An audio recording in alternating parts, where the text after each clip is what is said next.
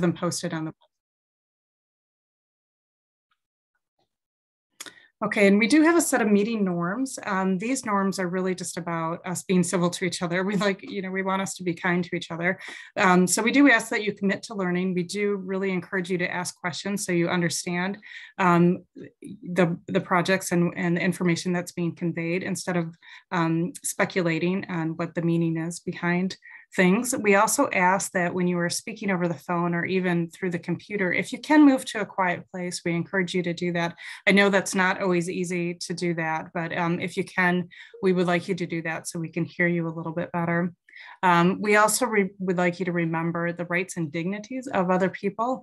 So critique ideas, not people, and be thoughtful about your language to be inclusive.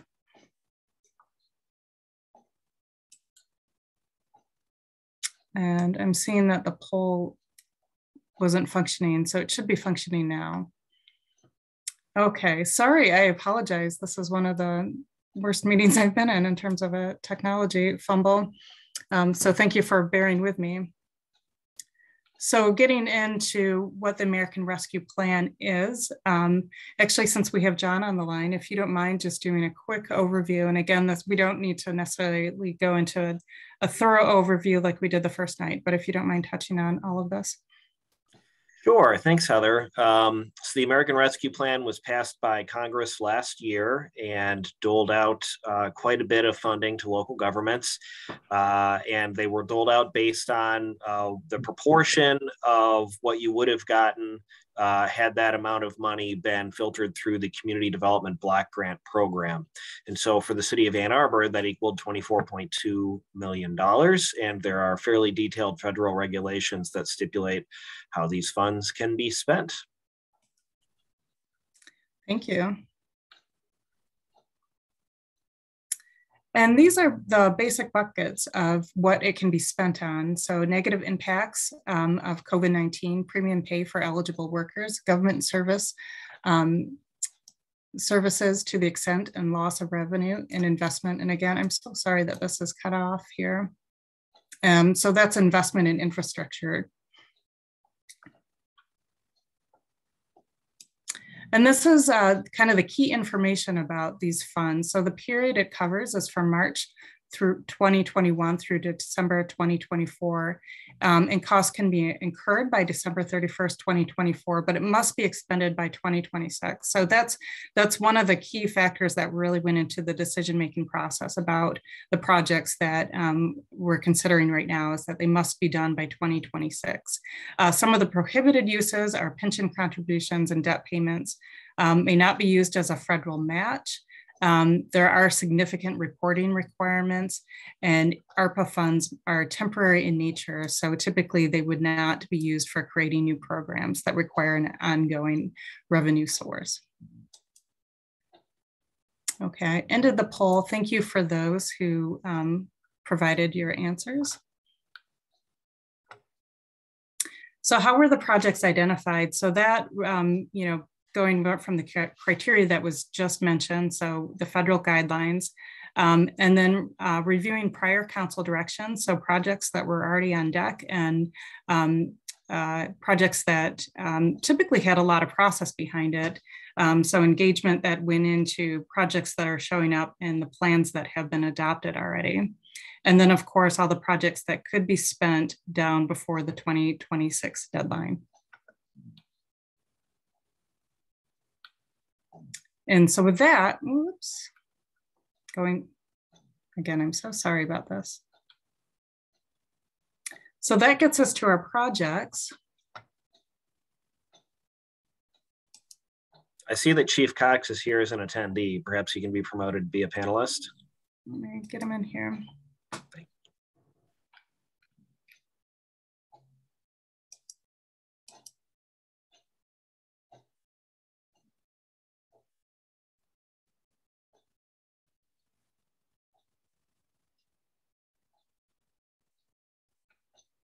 Welcome, Chief Cox. And I see that we have Councilmember Griswold in as one of the attendees as well. All right, Chief Cox, if you don't mind going over just a quick view of the projects. Thank you very much. Yes, so the quick overview I have is this is about the Community Law Enforcement and Public Safety Data Platform, where we are looking to build public trust, obviously through community policing, through appropriate data collection, to hopefully reduce human biases, support quality services that we provide the public, and to improve on our critical decision making, and make sure that we're in line with public sentiment and good practice in general. When we talk about community policing, the core to that is building good relations by providing public input, partnership, education, and an internal and external communications with the public. We need to share our information and data about what we do and how we do it, and then look for opportunities to improve. Unfortunately, law enforcement data mechanisms that have existed have been around a long time and haven't been improved very, very much. And so we need to reframe, how we look at what we do, to look for impacts and outcomes that will improve at least the sentiment with the public, and more importantly, to help us build trust with the community by being more accountable and transparent in what we do and how we do it. This project will hopefully provide the necessary measures for us to be able to do that at a cost of about $1,244,745. Thank you. Mm-hmm. And then unarmed response.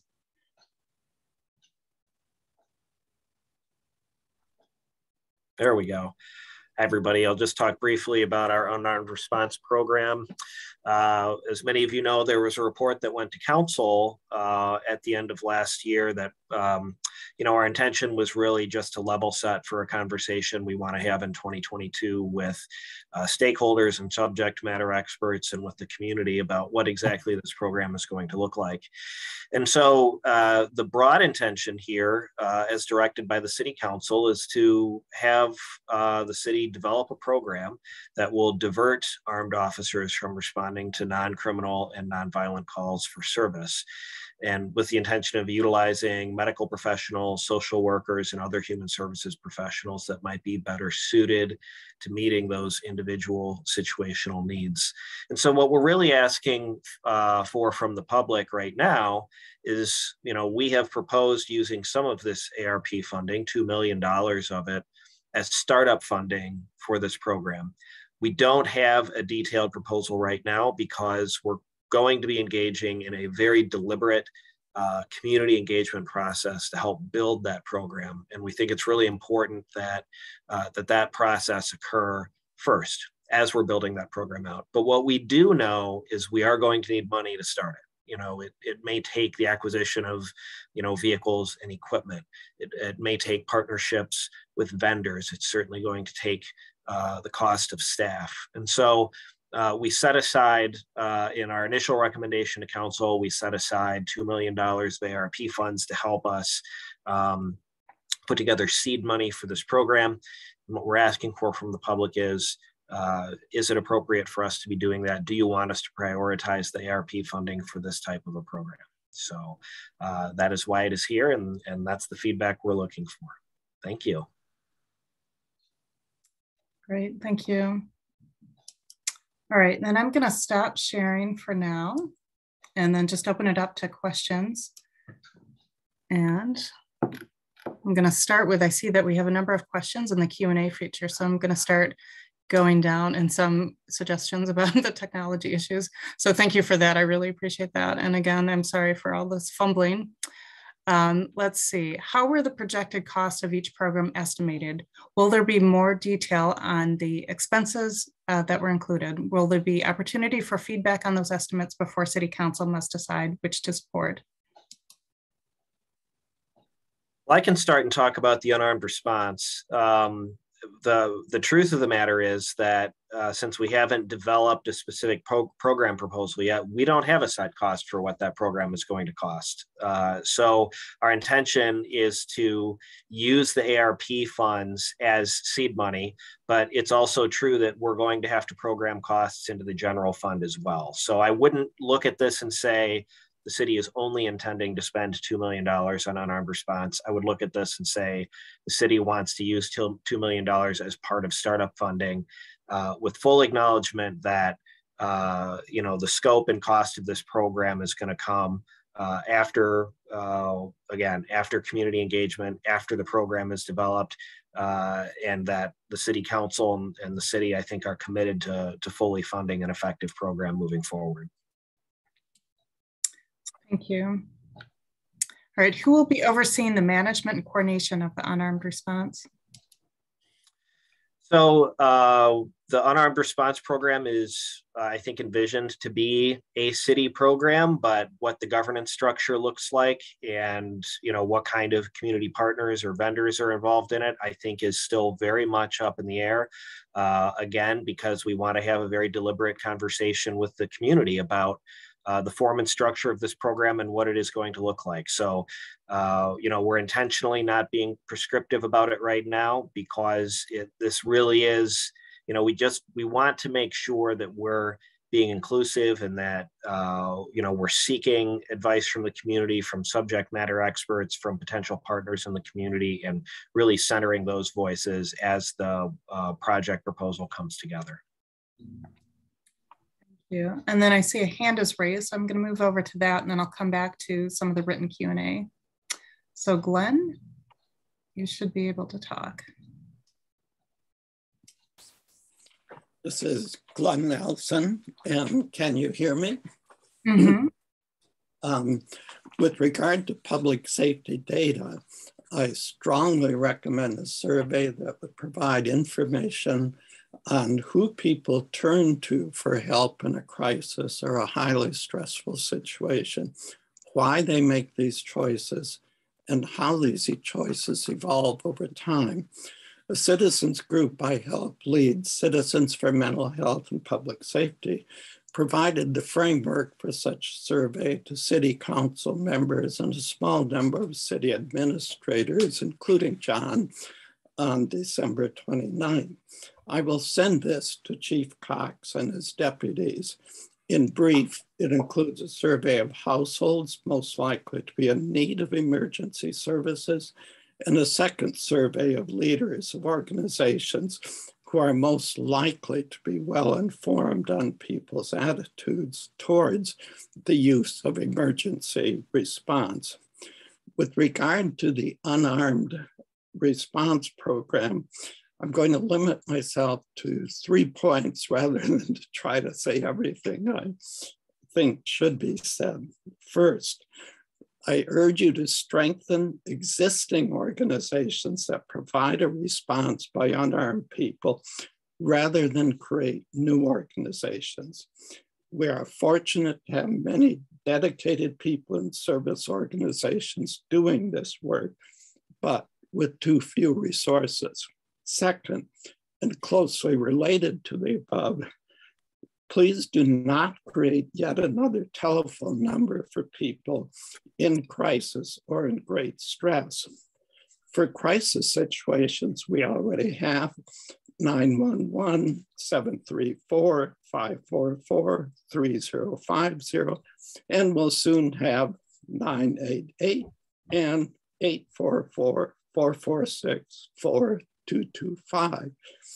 And for high stress situations falling short of an emergency, we have 734-994-2911 and 734-544-3050 and 211 and 888-733-7753.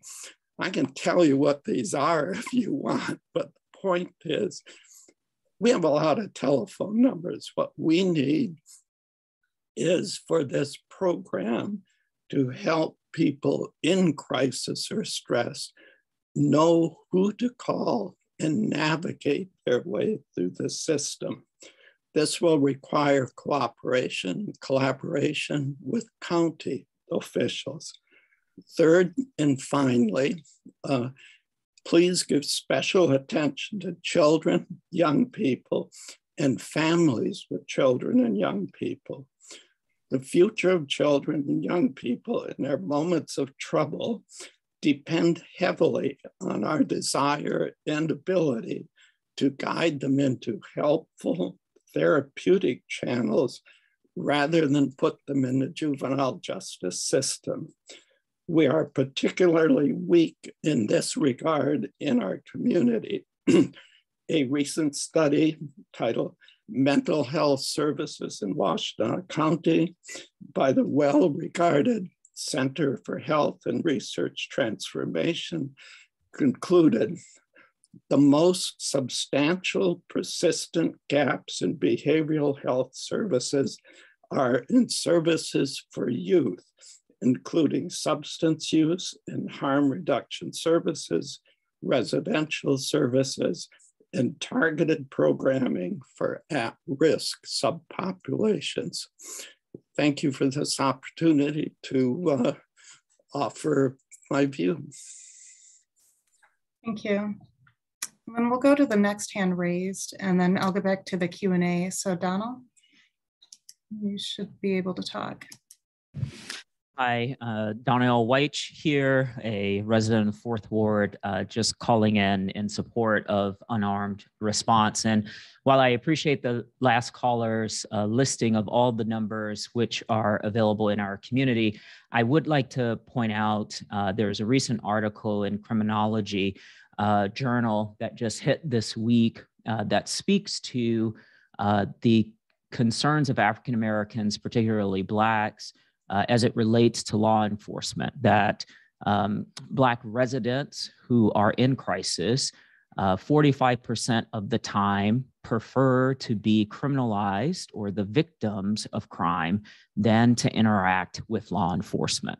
And if the only means available to those of us in the community who identify as Black and may have concerns with local law enforcement relies on 911, then we are, as a community, deciding to exclude a portion of our community. And I think African Americans in the city of Ann Arbor make up some 7%. So I would like to strongly encourage, as we did in the Coalition for Reimagining Our Safeties plan, a separate number for unarmed response in the city of Ann Arbor. That does not mean that 911 cannot dispatch to that separate number. But I think in order for us to serve our community and to serve all of our community, we need to have alternatives. So I would like to just offer that to you, and I'll send you a link to the article, Mr. Fournier, so you can take a look at it and pull up that information. The other thing I wanted to mention briefly was just around the funding sources. So some city staff have discussed aspects of the CROWS plan that we've submitted and have emphasized a barrier to like a separate number being the cost and the expense. And so I wonder, given the $24 million allocation with the ARPA funds, and the city's commitment to unarmed response, will cost be prioritized as we develop this program over the care of the community? So that would be a question. Sure. Thanks, Donnell. I appreciate that. So our objective is to create a high quality program. As stewards of public money, we are cost restricted in everything that we do. So at some point, there is going to be a limit that cost imposes on this program, just as exists with every single program that we run in the city. But our intention is to create a quality program. I just want to point out that some of the discussion in the report wasn't,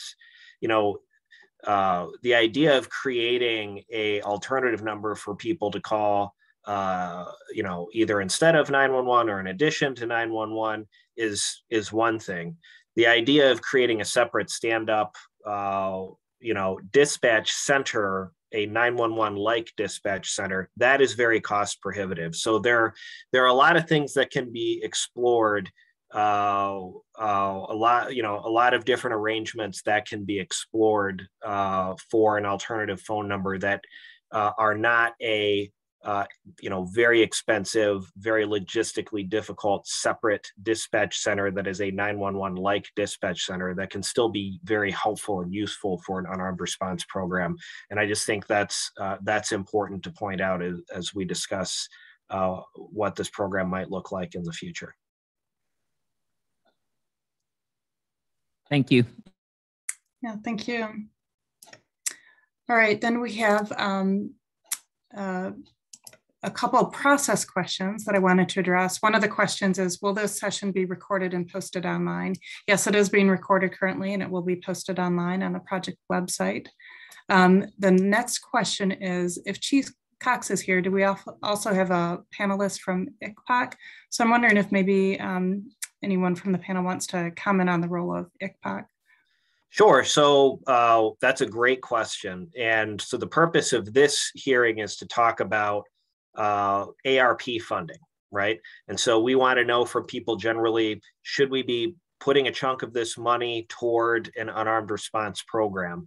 We are going to be doing a whole separate community engagement process around what that unarmed response program looks like. And we will definitely be inviting ICPOC to partner in that program and to be involved in the drafting of that program. So in terms of this public hearing, no.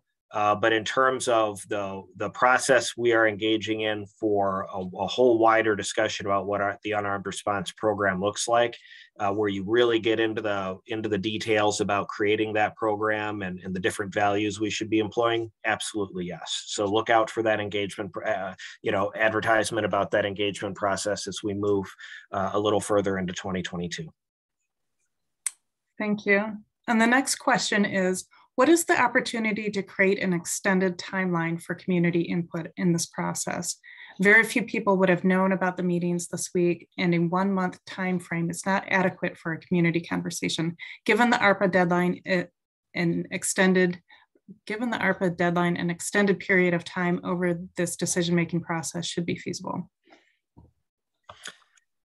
I'll just say we have less than 5 years to spend all this money, which means we need to get shovels in the ground and bids out and RFPs out as soon as possible, because in terms of, government programs, 5 years is a very short period of time. We have instructions from our council to bring back a final recommendation by March 1st. And that we're really committed to sticking to that timeline. So I would encourage people to take advantage of the survey tools we have. We have other public engagement meetings that we're undertaking this week and next week.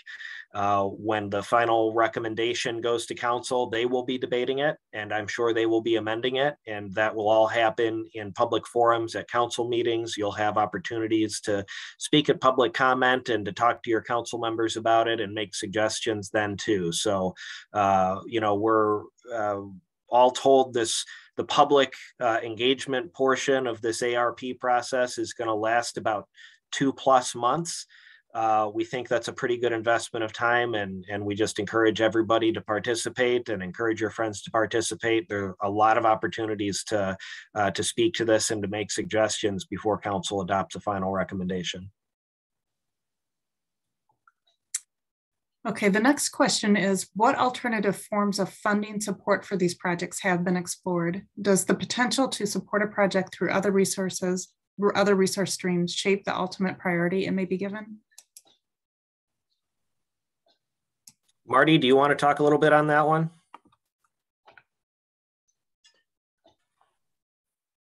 Sure, I'd be happy to. As part of each budget cycle, we look for opportunities to fund projects. Unfortunately, there are always more projects than we have available resources. Therefore, this one-time money from the American Rescue Plan provides us opportunities to do projects that we otherwise would not be able to fund.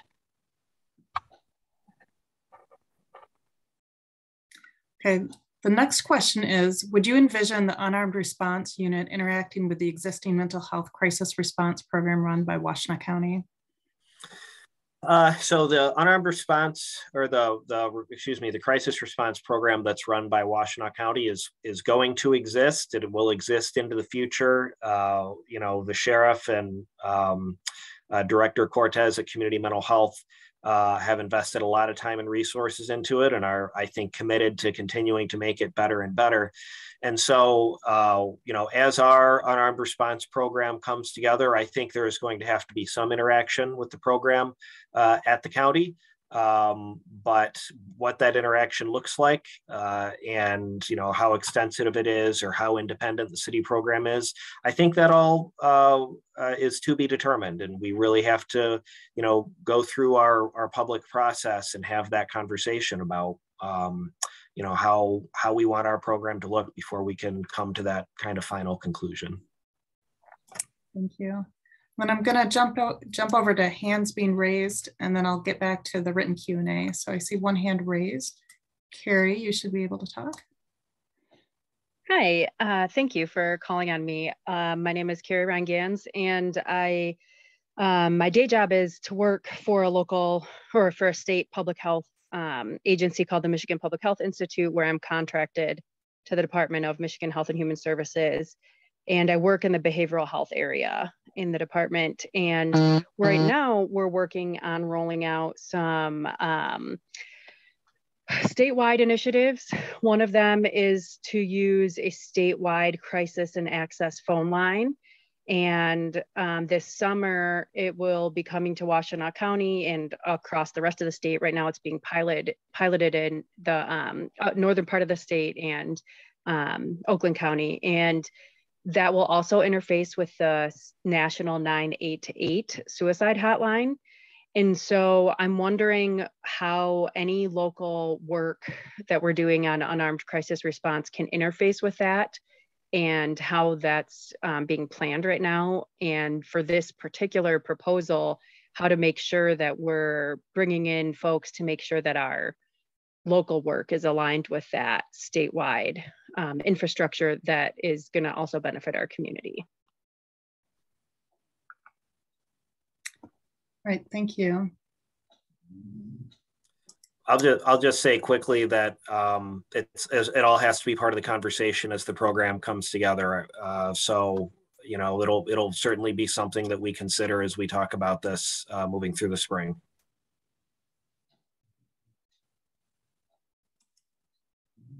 Okay, moving back over to the Q&A. There is a request for Glenn, who spoke earlier, to make the survey result materials publicly available as part of the information informing the public during this engagement process. All right, the next question is, Chief Cox, can you explain more about the platform details? What will the platform increase the capacity to do? More specifically? 1.2 million seems to be a very high price for a data platform. Thank you. Yes, it will actually give the public direct access to not only that data, but the things that we particularly track. We currently don't have the ability to do that. It will potentially link and find correlations between things that we do throughout all the many activities we have. And it provides just so much more transparency than currently exists. We're actually able to, instead of keeping things in file cabinets, around certain aspects of forms and things of that nature, we might be able to link all of this stuff together and actually, produce and describe and publish, correlations that we found as a result of being able to track the data. But the number one important part about this is just the public's ability to actually give us input on what they're looking for and having direct access to some of this. Thank you. And on the topic of data collection, there's a question about what data is collected and what will be available to the public. So the data that we're making reference to really has to do with the day-to-day activities of the police department. and actually some of the areas where we probably don't even capture data. And so it's really internal data to be able to share that with the public and also seek out from them information that we might have or they might want us to capture in a different way. Okay, and don't go anywhere. I have another data platform question. Where would the data platform be housed? Who would have access, have input on its format and content? Would it be the police department, city council, ICPOC? Is there any sense of how the data could be independently audited per best data management practice?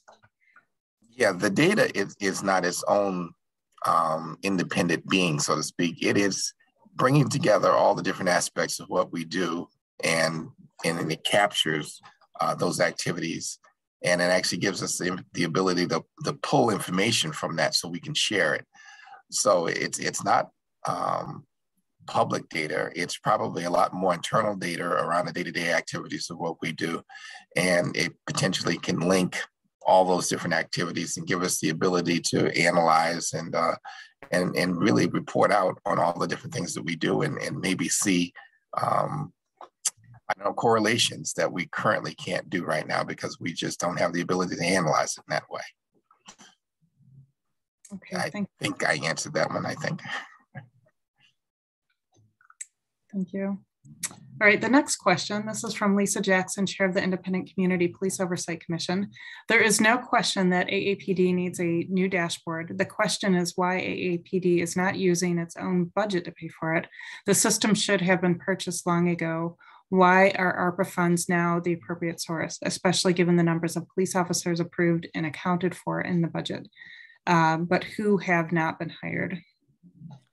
I might just add a little bit on that, and Marty and Chief Cox, you can feel free to add to what I have to say. But, you know, I hear that a lot, that, you know, a specific department has its own budget or its own thing, and that it's, you know, it's separate. Why doesn't Parks pay for this? Why doesn't, you know, the police pay for that? Why doesn't, and the reality is that what we have is a combined city budget.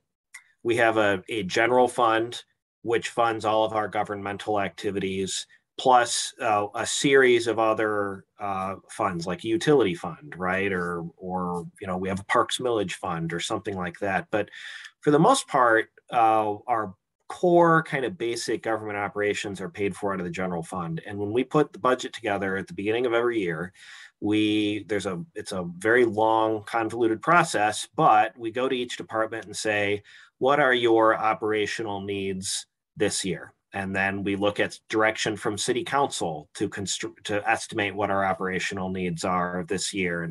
And you know, we kind of start at that baseline of what our needs are, and then we assign the appropriate budget. And so, you know, when it comes to kind of larger initiatives like this data platform, the software costs real money. You know, it's not something off the shelf that you know, you can order on Amazon. It's a very specialized type of program that handles this large amounts of data and helps you analyze them. So it is costly, and it is above and beyond what the normal operating budget would be for the police department. And so, you know, whether it's general fund revenue or ARPA revenue or a state grant or whatever, all of that money gets plugged into our general fund, and we try to just take our priorities as they come, take the revenue streams as they come, and meet them with our priorities as they exist today. And so, you know, I'll just say that about how our budget works. You know, we're taking community feedback. If what we hear from the community is, you know, X, Y, or Z programs probably aren't a priority for ARPA funds, then you may not see that in the final recommendation. But, you know, these other programs are something the city should have thought of, and we'd like to see that included. You may see that in the final recommendation. And so the public input on whether any of these projects should be prioritized with ARPA funds really is meaningful, and it really does matter. And we would encourage people to give us that kind of input. I see that Dr. Jackson has her hand up, so I'm going to allow you to talk. There you go. You should be able to talk. Thank you so much. And thank you, John, for explaining the budget process. And I would encourage anybody listening to pay attention to the city council meetings where people present their proposals for their pieces of the general fund.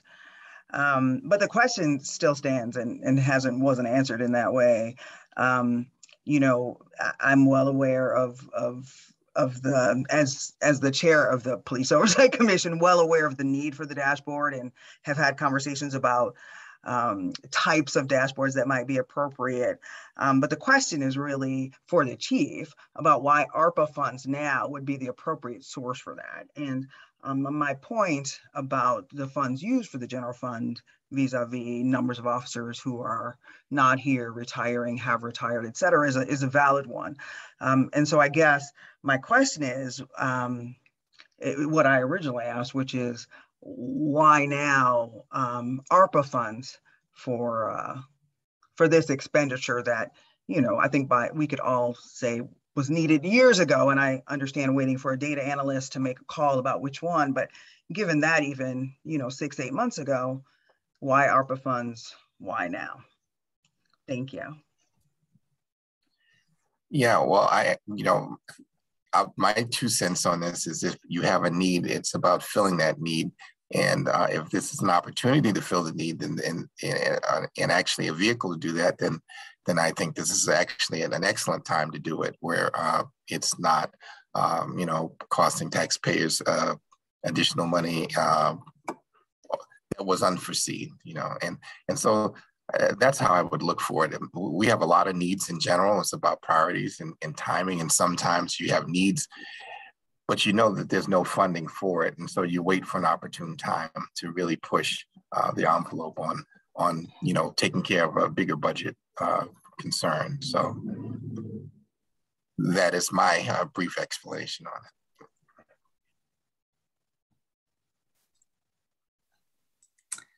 Okay, thanks. I'm going to jump over to some written Q&A now. So this next question is, research and organizers on the ground invested in community safety models have shown that unarmed responses not tied to law enforcement are much more effective at preventing violence and creating care-based safety than community policing or co-response with police or law enforcement. If the city is employing a community-driven research-based approach, will the city be dismissing this research to dedicate funds towards a community policing model, a co-response model, or another solution that expands local law enforcement efforts? I think that's a pretty wide philosophical question, Donnell, that I'm not sure we're going to be able to answer in this meeting. And you know, I think everybody on this in this meeting knows that approaches to law enforcement are undergoing a sea change in this country, and that is a very, very wide-ranging conversation that we are having in the community, and we're going to continue to have it. And I think that to do that conversation justice, you know, we need to be in a setting where you know, we have a wider range of city decision makers here who can participate, and community members and stakeholders to participate. But you've definitely hit the nail on the head, and I want to thank you for the comment. Thank you. This next question is, I'm concerned that people who would most benefit from the unarmed response team will not be able to give feedback. Will you be reaching out to our citizens who might not have electronic ability to Zoom with people who would most benefit from unarmed response team? So when we do the public engagement process for unarmed response, we will be, you know, probably most of those meetings will be virtual, but I think depending on the state of the pandemic, we would like to try to do some in-person meetings, or at least one in-person meeting. But you know, we've all been forced into this virtual world by the pandemic, and we're all just kind of living in that place right now. So, but that is, you know, finding ways to reach parts of the community who don't normally see city notices about public meetings and who don't normally participate in our public meetings is definitely top of mind for us. And that's actually been a topic of conversation among city staff just this week as the public engagement process for unarmed responses is coming together. So I appreciate that comment, and it very much reflects what we're trying to do in City Hall.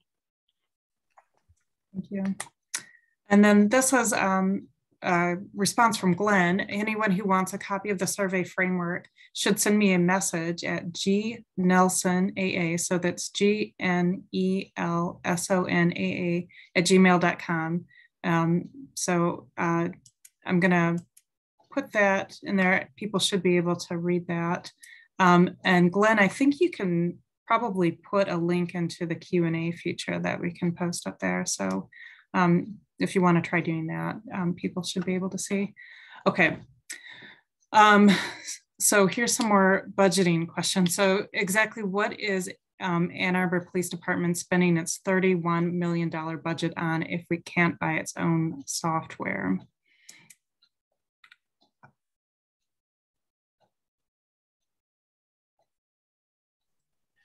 So like most budgets, predominantly most of our budget probably goes to salaries, you know, and probably other benefits. But you know what?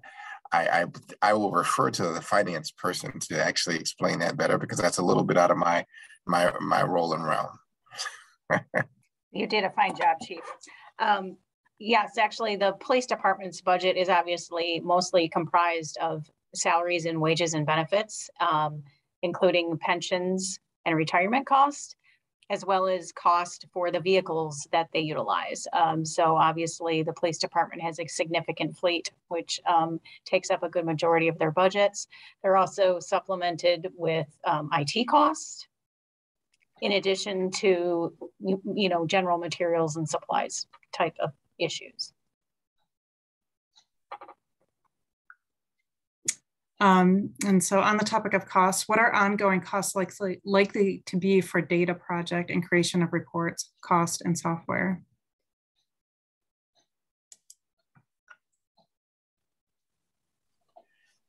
I would say that I don't know if there would be very much ongoing. Once it's purchased, that cost will be over with, and the personnel that we have is already here. So I don't necessarily know if there would be much more additional cost after being purchased.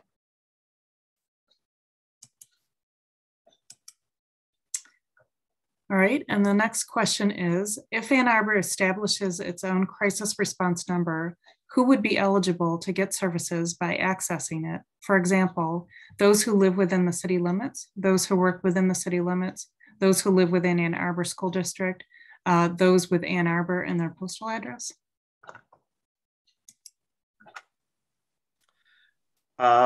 An excellent question. I don't want to, again, I keep saying this and I'm sorry to keep saying this. I don't want to get too prescriptive about it, but I would imagine that if this is a program that is solely being funded by the city of Ann Arbor, it would service any request for service that originated within the city of Ann Arbor.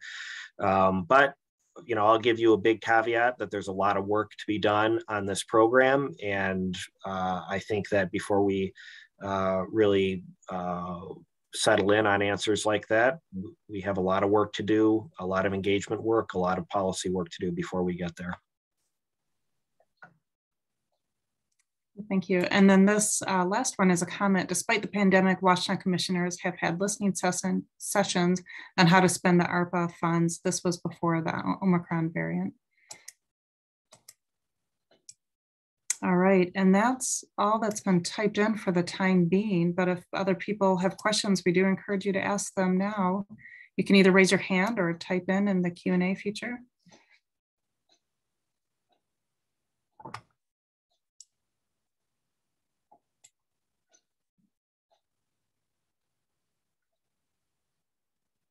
All right, well, we'll wait. I'm waiting for that. I'm going to try my hand at sharing my screen again, and hopefully this works out well, because I would like to talk about next steps. So hopefully this looks a little bit better. Can everybody see that okay? Okay, so this is the page that I wanted to go over about next steps. So here we are. This is the process so far. So what's happened so far is that projects were identified based on the criteria that was set forth that we talked about a little bit earlier. So staff began identifying projects that fit the federal criteria, and that could be done within 2026. Since then, over the past month or so, those projects have been refined and shared with the communities. So we do have a series of videos. If you haven't seen those already, those are on the project website. And so those give a little 2 to 3 minute synopsis of each project that's being considered. We do encourage you to go look at those. And now we are holding the community conversations. So these conversations, as you know, are really just to get a sense of what the projects are. And we're having a whole series of these. It's kicked off last night with an overview of all the projects. And this meeting, as well as we have 2 other meetings today, and then several meetings next week, are meant to be a deeper dive into each of the projects so people can have time to ask questions. So these first 3 steps are really about education. So, and having these conversations and getting a sense of what the ARPA funds are, what they can be spent on, what is being considered. And this is your opportunity. If you do want to provide suggestions, we don't have a formal form or anything like that to fill out, but you are welcome to submit suggestions. Those will be viewed and weighed against the criteria. Again, everything needs to fit the criteria and be considered. And from there, we will be holding a survey. So there is a survey that will be going out to everybody to help get a sense of where people would want the money to be spent. So basically the question that's going to be asked is, where would you spend the money? And so we'll be collecting those surveys throughout the end of January, February, and that will all go to City Council. So all the feedback that we're receiving will go to City Council in March, and decisions will be made about where the ARPA funding will be allocated. And then from there, the projects will start to be implemented, and there'll be ensuing public engagement processes with each of the funded projects after that. And each of the projects, as mentioned before, are slated to be done by 2026. And I see that we have another question that came up. Oh, several more questions. All right, so I'm going to stop sharing and get back to the questions. I asked the question earlier about aligning with the statewide infrastructure rolling out. I'd be happy to talk more with city staff or others on this call about that. All right, and that's from Carrie. Okay. And then another question is, forgive me if this has been covered. I arrived after the session began. Can we have access to the slides that are being shared? Yes, you can. We are going to post everything up on the project website, and I'll post that up again a little bit later so you can see where that address is. We're also recording all of the meetings, so you should be able to see those on the project website as well. All right. And then this is a comment from Kevin. I'd be happy to work with Chief Cox and our Police Department, ICPOC City Administrator, if there's a perceived need to map out the larger funding landscape for police data dashboard and transparency projects. And then here is a question. Am I right that data will be entirely internal to the Ann Arbor Police Department, not public, except as the department analyzes it? And I can't say entirely it would all be public facing, but the fact is we're trying to interact with the public and give them input, as well as our own internal things. So if the public who currently doesn't have the ability to reach out to us in different ways or give their input, if we're able to track that data as well, we probably would be transparent about it. But as of now, I would say the answer is that this is mostly about our internal day-to-day operations and how do we do it outside of 911, because the dispatch data is the counties, and they own that data. So, this is what I would say today. Thank you. And then we do have a question. What languages will the survey be available in, and will there be a paper survey? Yes, there will definitely be a paper survey in addition to an online survey. The languages that we had for that we've learned that are most pressing that we need in this community are Chinese, Spanish, and Russian. And so we had some interpretation done for the announcement about these meetings, and hope to do that with a survey as well, and hopefully expand the languages. So yes, we do hope to have the survey in several languages. We're going to have to tinker with that with the online platform. There might be some limitations to that, but we do hope to do that.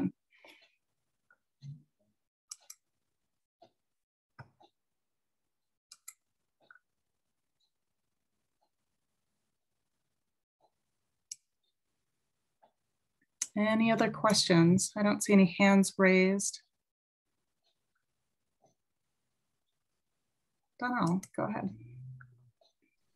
Just a quick follow-up to Chief Cox's comment that the call data for 911 belongs to the county. It sounds like this might be another opportunity to get some influence over that data and tie it into unarmed response, which would mean to allow for the city to do its own dispatch, which would give the chief access to the data, since he just said he doesn't have access to it. And it would also solve our problem of how we would accomplish the dispatching issue with unarmed response inside the city of Ann Arbor. So not so much a question, but maybe just a comment reflecting on some of the challenges with the data that both the chief has and needs, as well as an opportunity to tie it into what we're trying to accomplish with unarmed response.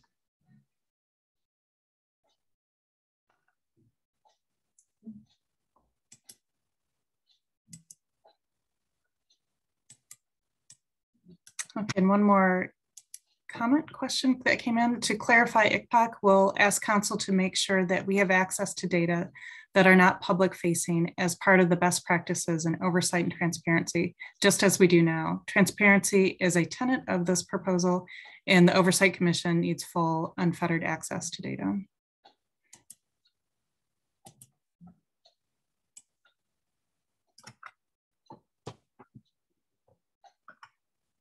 Okay, I don't see any other questions coming in or hands raised. So again, I will do my best at sharing my screen to show you some final information about this process. Hopefully you can all see that. So the upcoming meetings today, obviously we're in the afternoon meeting about community law enforcement and public safety data platform. Tonight, there is a meeting about the galvanized water service line replacement. On Wednesday, January 19th, we'll be focusing on housing for homeless households and property acquisition for affordable housing. That afternoon, there will be the fire station, the net zero fire station that's being proposed, along with solar on city facilities. And then that evening at 6, the city clerk election center. And then on Thursday, January 20th at noon, there's the Gallup Park Bridge road and trail renovation. And then that afternoon is the Universal Basic Income and Coordinated Funding Support Projects. So more information about all of this is at a2gov.org rescue funds. You'll be able to find the recordings there at the site, any information that we're posting about this project. And you can also find my email and Kayla Coleman's email. If you do want to send us an email, you're more than welcome to. And there's also a phone number on that site. So I'll just leave this up here for the moment so you can see that link to the project website.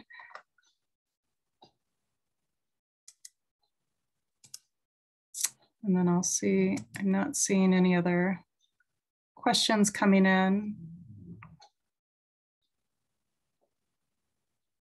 or hands raised.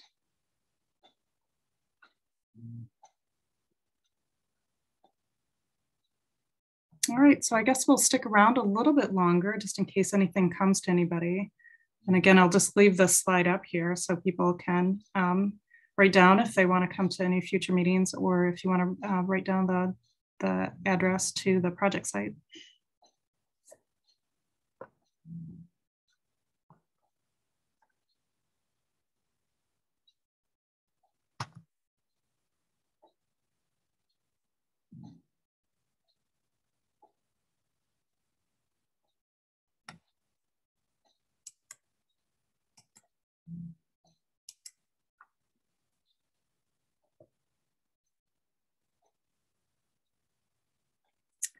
Okay, well, wonderful. We really appreciate everybody coming. Again, we'll stick around for a few minutes longer. You know, this was intended to go to 5:30, so we can certainly stick around a little bit longer. If any questions come to you, please feel free to ask them. We have a thank you. Thank you. I always appreciate it. Thank you. Several thank yous coming in. We really appreciate it.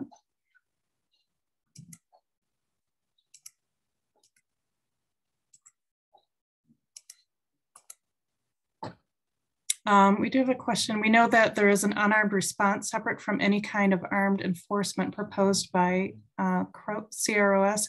How is an unarmed response program unarmed if it is dispatched by the sheriff's office?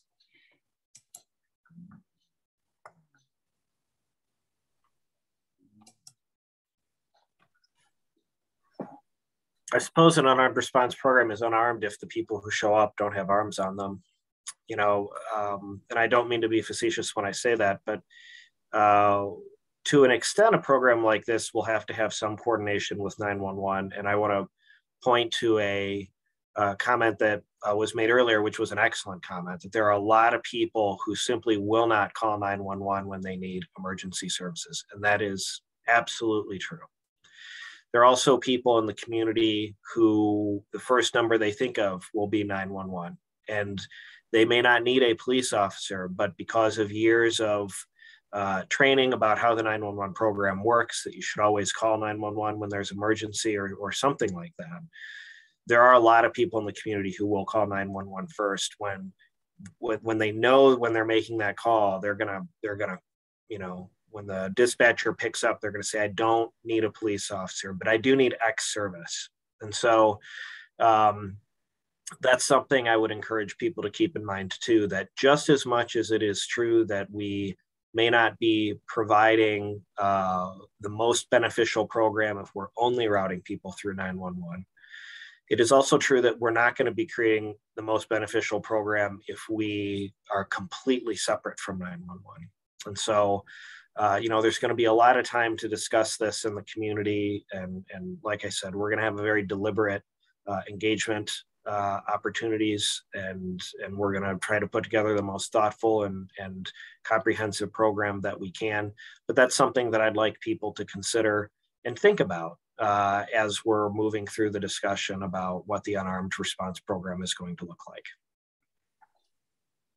And then there is a question. Sheriff Clayton and Chief Cox said they won't ever send their people out without guns. Will there be new unarmed police maybe? I don't know that I can answer that. I'm sorry, could you repeat that one more time? I'm sorry. Sure. Sorry, let me scroll back down to it. Basically, the question is, will there be new unarmed police? Yeah, will there be new armed police as part of the force? New armed police. Unarmed police.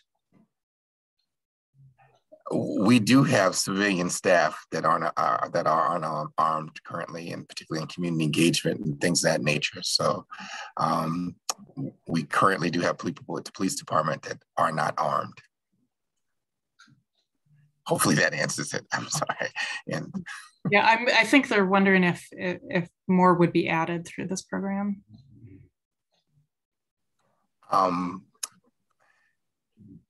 No, not that I'm aware of, no. I think part of the intention of an unarmed response program is to have people who are human services professionals or behavioral health professionals showing up to calls in instances where that's appropriate and where an armed police officer may not be appropriate. And I think that really is the intention behind the program. And so I think, you know, like I said, a lot of discussion to happen in the community as this program comes together, but I think that's the intention that we're keeping at heart as we move forward. And my silence it was really about this was a charge from city council to someone else and not a police solution. So that's why I didn't want to give out a police solution. Right. Thank you, Chief.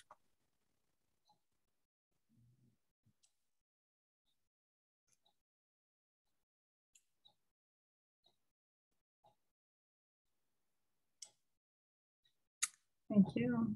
Okay, there's no more questions at this moment.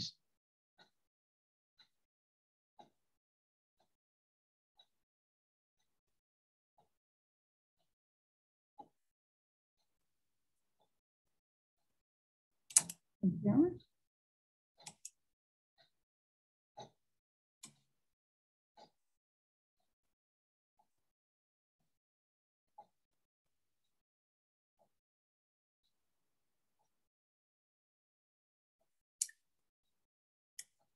Okay, well, if there's no more questions, I think I'll put that slide back up again. And then we can probably give it another 5 minutes or so. And if no other questions come up again, then we can probably bring this to a conclusion. We'd like to thank everybody for taking this time to have these conversations with us. This is an important effort. You know, this is big money that, you know, we want to make sure we direct in the most useful places in the community. So we do appreciate you coming to talk to us about these and helping learn about the projects as well. All right.